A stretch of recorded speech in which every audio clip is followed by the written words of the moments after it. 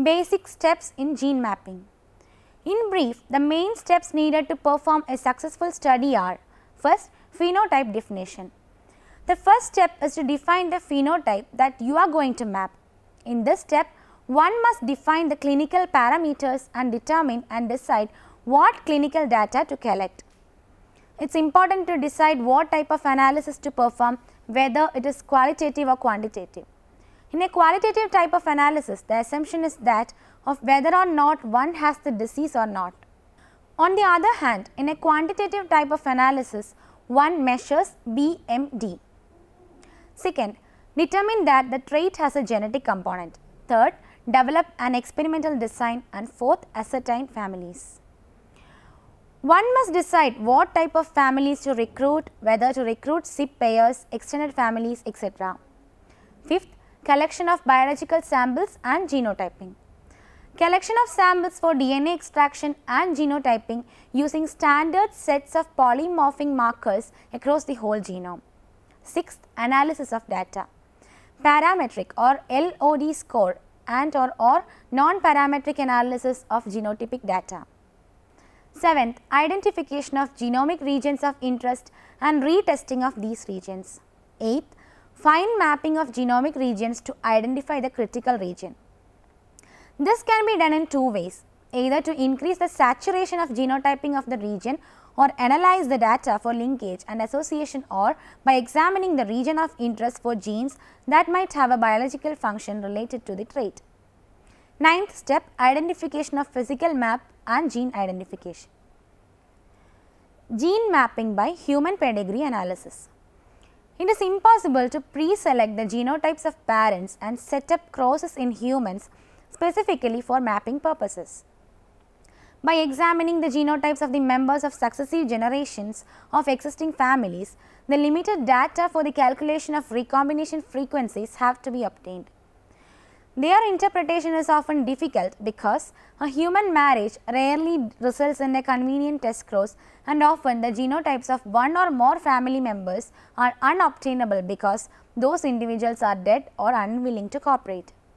For example, we are studying a genetic disease present in the family of 2 parents and 6 children. Genetic diseases are frequently used as gene markers in humans, the disease state being one allele and the healthy state being a second allele. The pedigree following shows that the mother is affected by the disease, as are 4 of her children. The maternal grandmother also suffered from this disease, but both she and her husband, the maternal grandfather, are now dead. We cannot obtain any further information on their genotypes, but we can include them in the pedigree with slashes indicating that they are dead. For mapping the position of the gene for the genetic disease, we have to study its linkage to a microsatellite marker capital M, 4 alleles M1, M2, M3 and M4 which are present in the living family members.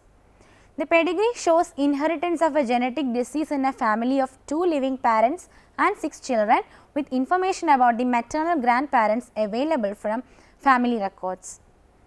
The disease allele or closed symbols is dominant over the healthy allele or open symbols. The objective is to determine the degree of linkage between the diseased gene and a microsatellite capital M by typing the alleles for this microsatellite M1, M2, etc. in living members of the family. The pedigree can be interpreted in 2 different ways. Hypothesis 1 gives a low recombination frequency and indicates that the diseased gene is tightly linked to microsatellite capital M. Hypothesis 2 suggests that the gene and microsatellite are much less closely linked. The issue is resolved by the reappearance of the maternal grandmother, whose microsatellite genotype is consistent only with hypothesis 1. Genetic mapping in bacteria. The final type of genetic mapping is the strategy used with bacteria. The main difficulty that geneticists faced when trying to develop genetic mapping techniques for bacteria is that these organisms are normally haploid and so do not undergo meiosis. Some other way therefore had to be devised to induce crossover between homologous segments of bacterial DNA. They use 3 natural methods for transferring pieces of DNA from one bacterium to another. In conjugation, the transfer of chromosomal or plasmid DNA up to 1 megabase in length from the donor bacterium to the recipient takes place through physical contact between the two bacteria through a narrow tube called the pilus. The later is called episome transfer. Transduction is the transfer of a small segment of the donor cell's DNA up to 50 kilobase via a bacteriophage.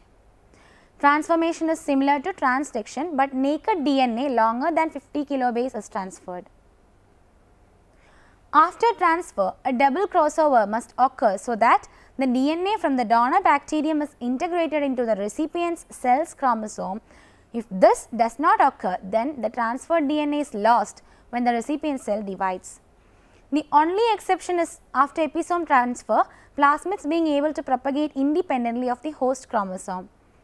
The precise details of the mapping procedure depend on the type of gene transfer that is being used. In conjugation mapping, the donor DNA is transferred as a continuous thread into the recipient and gene positions are mapped by timing the entry of the wild type alleles into the recipient.